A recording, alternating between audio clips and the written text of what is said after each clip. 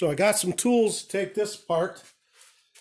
This didn't come right off by hand, but it did come off pretty easy with this. And this is an 1 7/8 socket. You probably use a 1 15/16 or 2 inch. 2 inches is a little sloppy, and 1 7/8 is a little tight. Sure, it's metric. I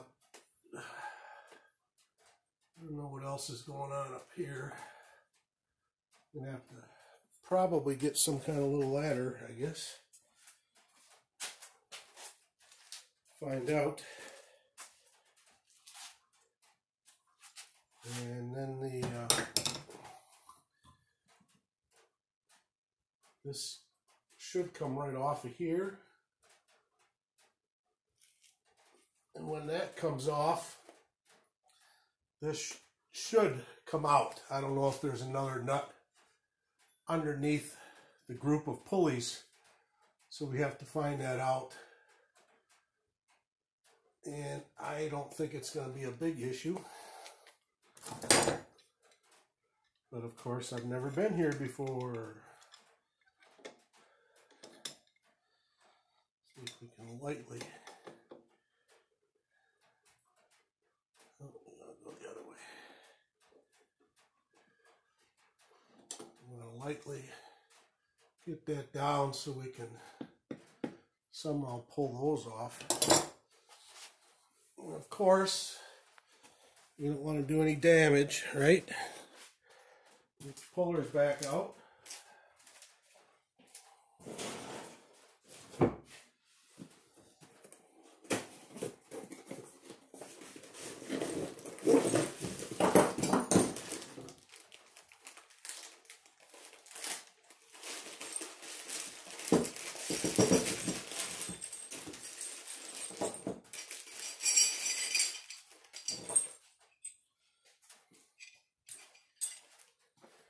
I'm going to put this puller set together on before I start taping.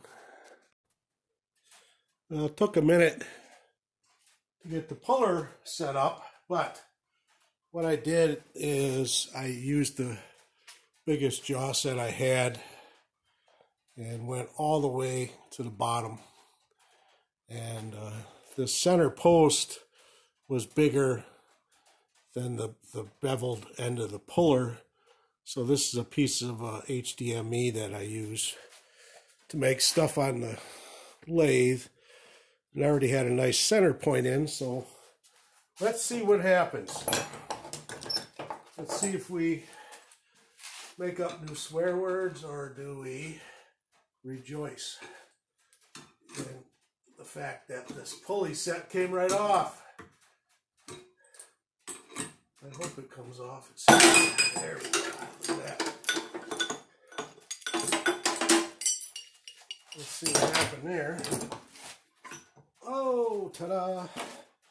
And that is tapered fit. So all we have to do is make sure that that's clean, going back together, and we are in business. Looks to me like there's a whole bunch of belt residue on top here. I think I'm going to need to get a ladder to work on this top section.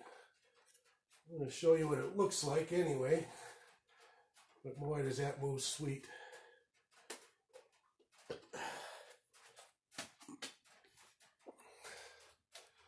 That's what the top section looks like, and according to the manual, they call it a roller bearing in there. So what I'm going to do is I'm going to lock this spindle lock, and I'm going to then take off this stuff, the retaining ring and the screws, and we're going to find out what's underneath there. I believe that should be probably a straight shaft with some kind of bearing on it underneath there. But that's going to be our next move. I'm going to maybe try to get this set up so I can get a picture of me doing it on the top, but we'll get back to you. So I was able to set it up so you can see what's going on here. And everything so far on this has been very loose. I'm very surprised with what this all looks like here. See, that's just a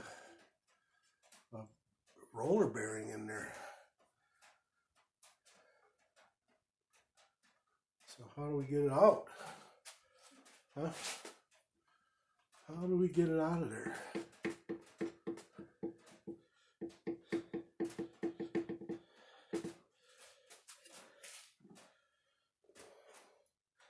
I think we're going to change pace here, because I think that spindle shaft is a little different than I thought.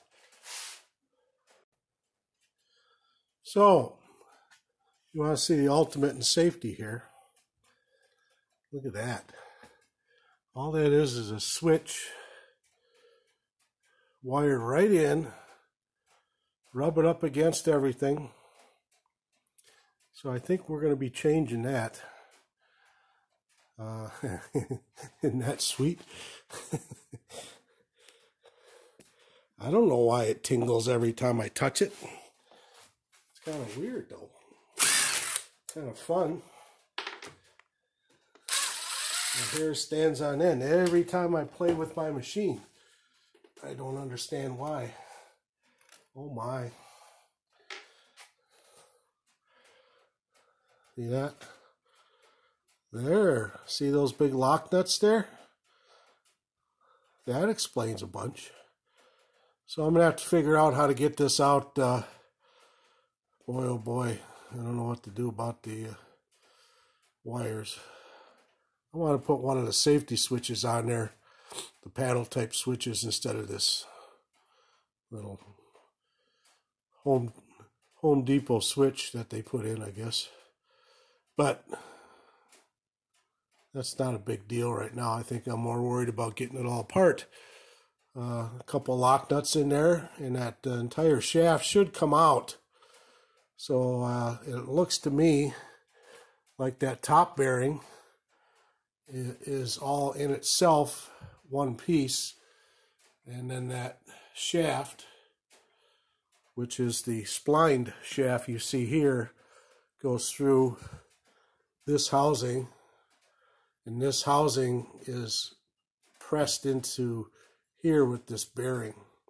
I don't know if it's pressed in. It very well may come out fairly simple, but this part of this shaft does not go completely through, which is kind of nice in my mind. So let's move on to the next step. Let me get that switch out of there, and then we will get back to it.